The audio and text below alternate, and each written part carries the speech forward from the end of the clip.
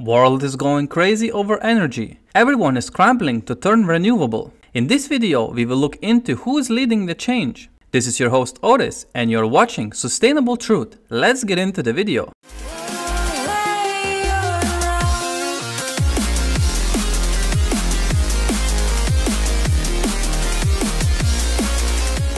I would like to begin by saying that this is a reflection of what's going on around the world, not saying that one country is better than the other. We have to take into consideration the geography and available resources. For example, Norway has a lot of hydropower sources and has invested heavily in the past, allowing them to almost completely ditch coal and other fossil fuels, whereas countries like Iceland can lean heavily on geothermal sources to provide a decent baseload. Other places like France depend largely on nuclear energy, which can be debated to be either good or bad, but statistically speaking, it is more safe than coal and gas, or even surprisingly wind, for example. For other countries, solar and wind are one of the main possibilities to use, which poses its own challenges, such as availability during calm days and dark nights. Most are trying to remedy these with storage facilities such as hydro storage and battery storage. These poses unique challenges, as battery storage is still expensive, even though costs are declining predictably.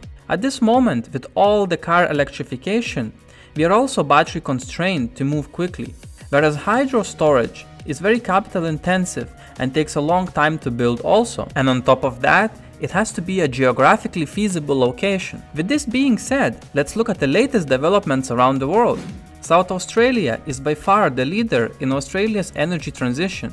In just over 15 years, the state has transformed its energy system from heavy coal and natural gas reliance to zero coal and more than 60% renewable electricity, supported by battery storage as well as gas. In 2021, South Australia generated 63% of its electricity from wind and solar power, supported by 22 wind farms, 4 solar farms, 4 grid-scale batteries, 2 world-leading home battery schemes, and more than 10 virtual power plants. During nearly half of the days of 2021, renewable energy resources met 100% of the state's operational demand, bringing South Australia well ahead of its target for 100% net renewables by 2030.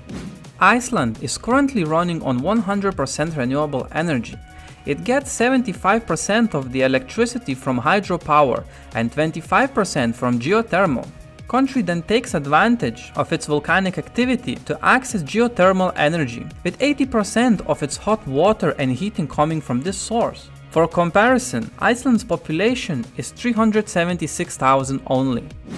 Greece was powered entirely by renewables for the first time ever last week, according to the country's independent power transmission operator. Although Greece is nowhere near being 100% renewable yet, they have made massive changes to ditch coal in the last years. Based on power transmission operator, electricity from renewables in Greece hit an all-time record, covering 100% of electricity demand for 5 hours on October 7, 2022. Now for a bit of context, population of Greece is around 10.3 million. This obviously does not mean that the country is fully sustaining its grid with renewables 24/7, but it's a milestone nonetheless. Greece does have some hydro generation, but nowhere near what countries like Iceland or Norway has. Therefore, it's harder for them to replace the baseload electricity.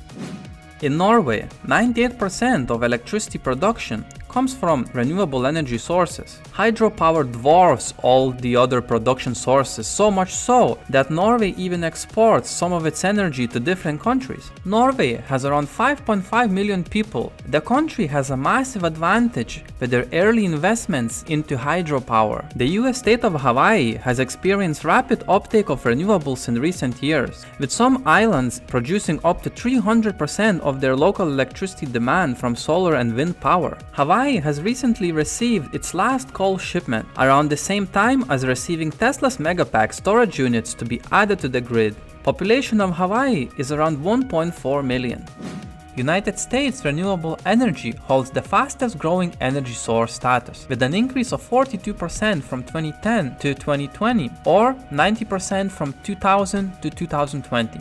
Renewable energy sources constituted almost 20% of the country's electricity generation, 7.3% of which came from hydropower and 8.4% from wind power. Meanwhile, solar energy contributed to 3.3% of US electricity generation in the same year. In total, an additional 256 gigawatts of renewable power capacity was introduced in 2020 in the US. Population of United States is roughly 332 million.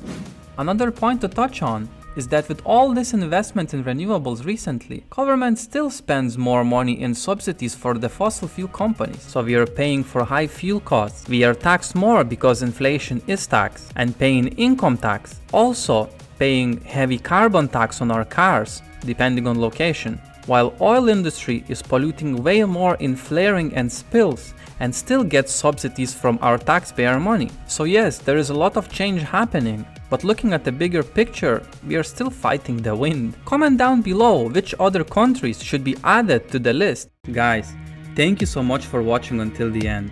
If you enjoy, hit like and subscribe. It helps YouTube promote this content. I want to provide value to as many as I can, so this helps a lot. Any thoughts or feedback would be much appreciated in the comments below. Thanks again, and I'll see you on the next one.